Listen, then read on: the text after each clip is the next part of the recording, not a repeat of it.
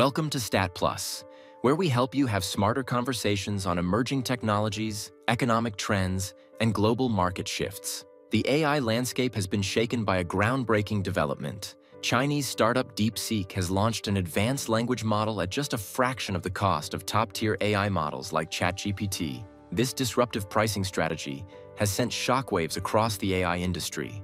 Today, we'll break down DeepSeek's cost efficiency, its innovative training techniques, and the larger implications for AI markets worldwide. Let's dive in. DeepSeek's R1 language model, released last month, has achieved performance comparable to top-tier models like GPT-4 and Claude, but at a fraction of the training cost. This development has sent shockwaves through the tech industry, causing major US-based AI and semiconductor stocks to correct significantly. The magnitude of this disruption becomes clear when examining the pricing structure. DeepSeek's models are being offered at just 3 to 10% of the cost of US counterparts. For instance, while OpenAI charges $2.5 and $10 per million input and output tokens for GPT-4, DeepSeek's equivalent chat model is priced at just $0.14 and $0.28 per million tokens respectively, a staggering 95% reduction.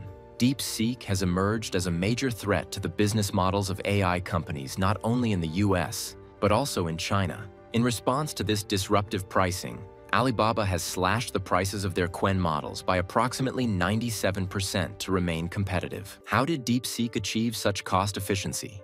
DeepSeek attributes this cost efficiency to breakthrough algorithmic innovations in model training. They claim to have trained DeepSeek R1 for a mere $6 million, compared to OpenAI's reported $100+ million for similar models. While Alibaba doesn't disclose their training costs, it's worth noting that they were a lead investor in a $1 billion round for Moonshot AI, a Chinese generative AI startup, just about a year ago. This suggests that mainstream Chinese tech companies are investing at similar levels as their US counterparts in training these advanced models. At the heart of DeepSeek's innovation is group relative policy optimization, a reinforcement learning technique that eliminates the need for a separate critic model during training. Mainstream approaches use this critic model to fine-tune the LLM as it goes through the stepwise process of solving a problem. Thereby, the LLM's overall problem-solving performance gets rated and optimized. The rating is not limited to the correctness of the final answers alone. This process improves problem-solving performance, but is extremely compute-intensive. In GRPO, no separate critic model is used. Instead, the same LM layers are sampled multiple times, like having multiple experts, and their interim outputs are rank-ordered.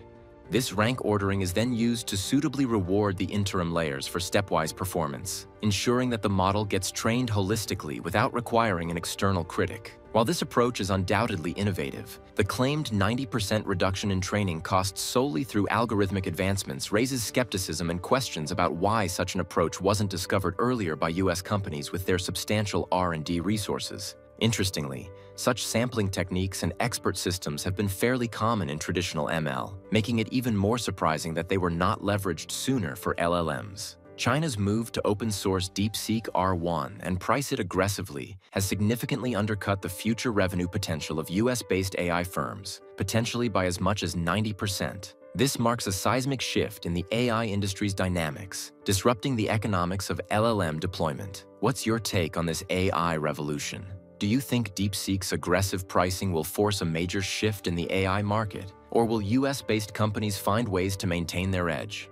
And what are your thoughts on such an advanced model being released as open source? Does it accelerate AI progress, or create new risks? Share your perspective in the comments. We'd love to hear from you. If you found this video insightful, don't forget to like, subscribe, and hit the notification bell to stay ahead of the latest developments. Stay informed, stay ahead. See you in the next video.